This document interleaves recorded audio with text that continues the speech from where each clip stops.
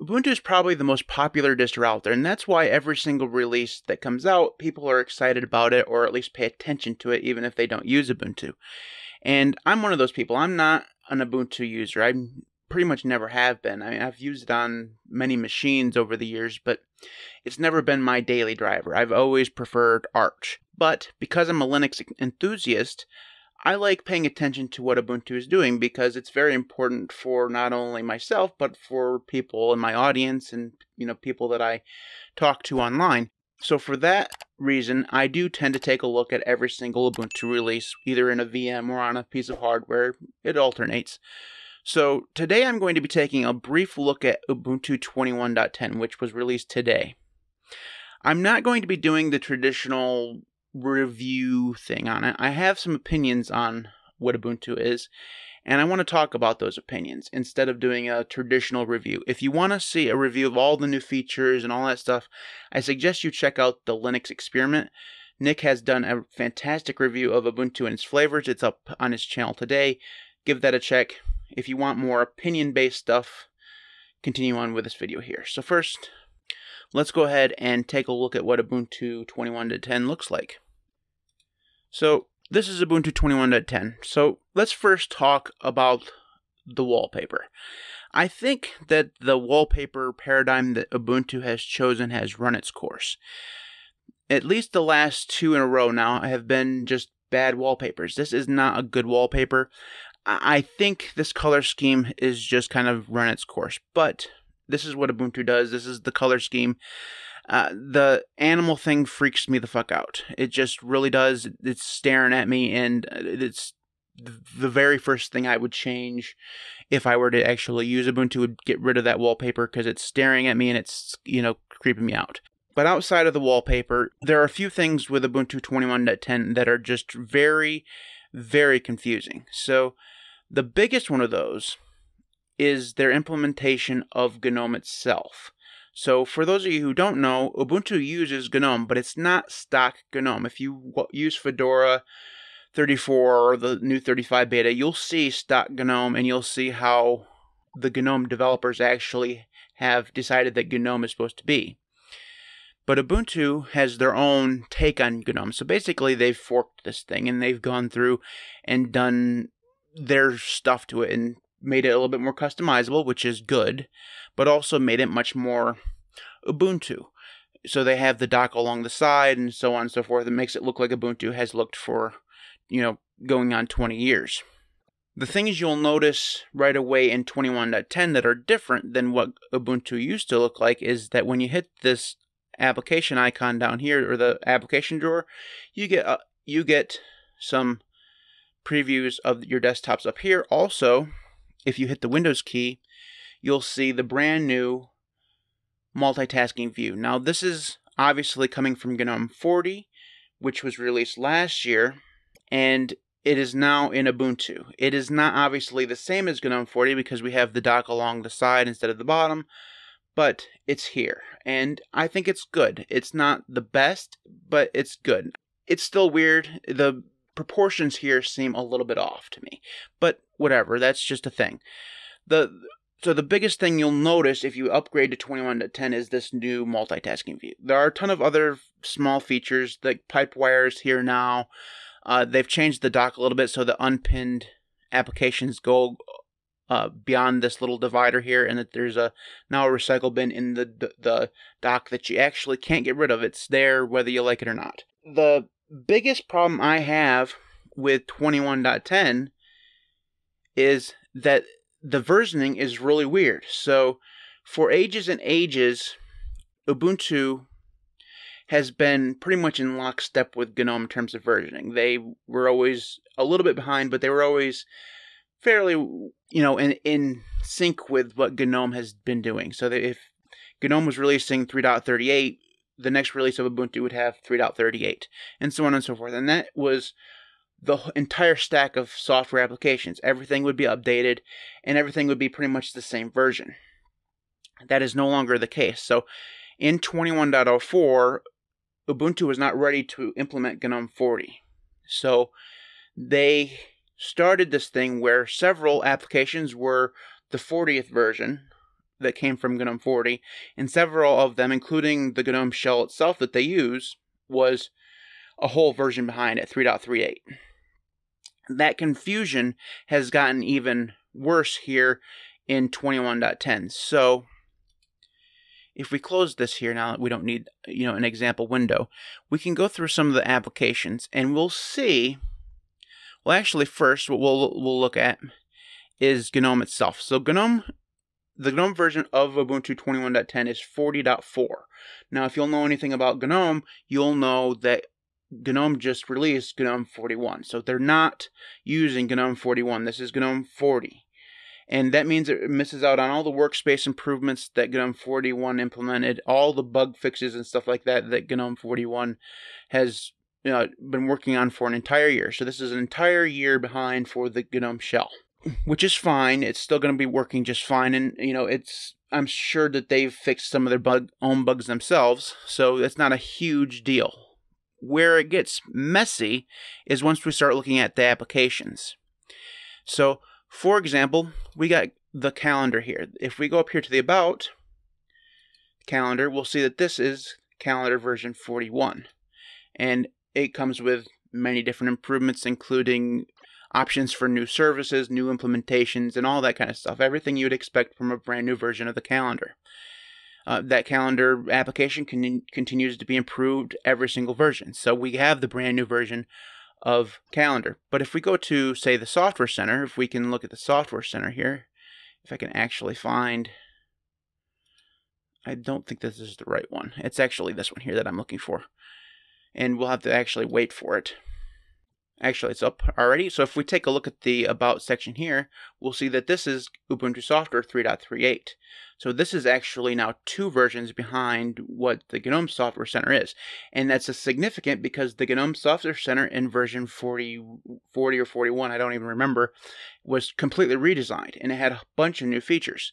And actually, I think it was 41. So any of those features Ubuntu doesn't actually have. Now that's because they've gone through and rewritten this because it's all snaps now, but you don't get that, implementation of the new interface. If we look at files and we look at the About files, we see this one's version 40.2. So this is a version behind. And that means you don't get any of the implementation of the new Nautilus stuff from GNOME 41. If we take a look at GNOME disks, we'll see we have version 41. If we look at the terminal, we have version 3.38. If we look at Cheese, which is the selfie application or the video application to take a photo of yourself, you get version 3.38. I don't even know if there is a version 41 of Cheese. Maybe there's not. Maybe that's the reason why it's old. But it's definitely 2 versions behind if there is a version of Cheese. If we look at the Fonts application, this is version 41. So I could continue to go through every single application on here. And the thing is there's no rhyme or reason to it. Whether you get version 41, whether you get version 40, whether you get version 3.38, it seems to be a crapshoot. It doesn't really make any sense what gets what. And we don't know any of the reasons why they've chosen these versions of the software. And that's the whole point, is that Ubuntu has become a mess when it comes to versions. You don't know what you're going to get from version to version because they're no longer in lockstep with GNOME. That's a big problem. And I don't think that most people who use Ubuntu probably will even notice, because most people who use Ubuntu just want to use their computer. They don't care about new features in the long run. Most people are just going to download Ubuntu and use it. But those of you who are early adopters, those of you who have gone through and downloaded this today, are going to notice this because you were looking forward to several new features, and some of those new features that you might have been expecting in terms of GNOME 40 or 41 features, you're not going to get. Whether that's from the GNOME shell or it's from certain applications in the GNOME stack. Now, another thing that is missing from 21.10, which is not a huge deal because we really do want it to be ready, but is the brand new Ubuntu installer. The Ubuntu installer is going to be written in something called Flutter, and while you can agree or disagree on whether or not that's a good idea, it doesn't seem to be ready in time for Ubuntu 21.10. And that's a huge deal because the way Ubuntu works is that this release here, right before the next LTS, is always going to be the one where Ubuntu kind of tries out the new features. Last year it was Wayland. They put Wayland in for the first, well, I mean, not really the first time, but it was the first time they were really going to stick with it. And they put it in right before so that they could go through and test it for a whole 6 months before the LTS came out. And if it wasn't ready, they could not put it in LTS, but it turned out to be ready. It was there. There's no big grand feature like that this time, other than perhaps Pipewire.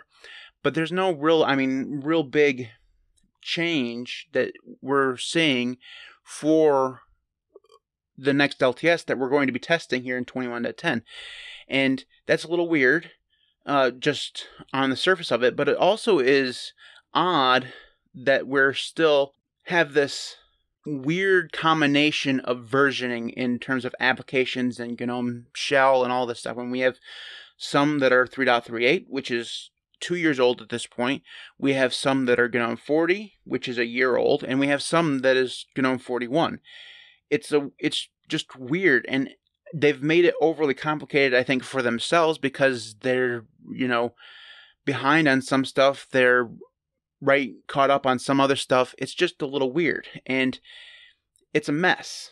And I don't think that it's sustainable. I think that eventually we're going to have to see them catch up, because this whole where some things are 2 years behind, some things are a year behind, some things are up to date is, I don't know, it's, like I said, I don't think it's sustainable. I think eventually they'll have to catch up. And the problem is we're not going to see that in an LTS release. I don't think that they'd make that big of a change in an LTS release. Now, I could be wrong, but I think it's more likely that we'll have to wait until next fall, next October, for them to finally catch up. And I think that they will, because I think that they have to. So the question remains, should you upgrade to Ubuntu 21.10? If you're already an Ubuntu user and you're using 21.04, chances are you're going to upgrade anyway. So, you're going to get a few new features. Some of your stuff is going to be newer. You're going to have better, newer security updates and all that kind of stuff if you upgrade. It's a good idea. You're going to get GNOME 40, some of the GNOME 40 features that you missed out on in 21.04. It's a good thing for the most part, for those of you who are using 21.04. If you're on the last LTS, chances are you were never going to install this anyways, but if you were, or if you were thinking consider it, I would just say stay on the LTS, because there's nothing here that is huge that you need to try out beforehand before we move on to the next LTS. You're just probably going to jump from one LTS to the next LTS anyways, and that's what you should continue to do, because there's no huge,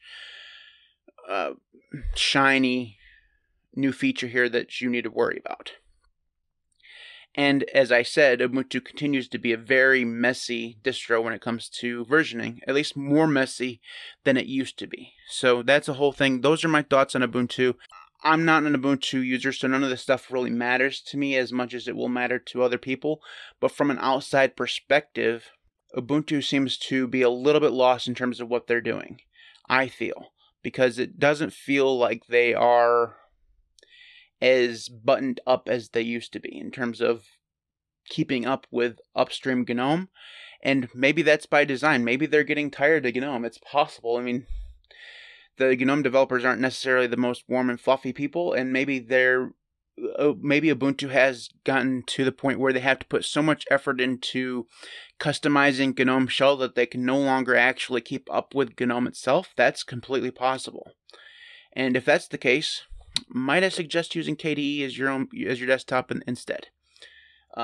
It's just an idea. Or bring back Unity. Unity was great. Maybe it's time to use something other than GNOME. So that is it for this video. If you want to get in contact with me, you can do so at the LinuxCast. You can support me on Patreon at patreon.com/LinuxCast.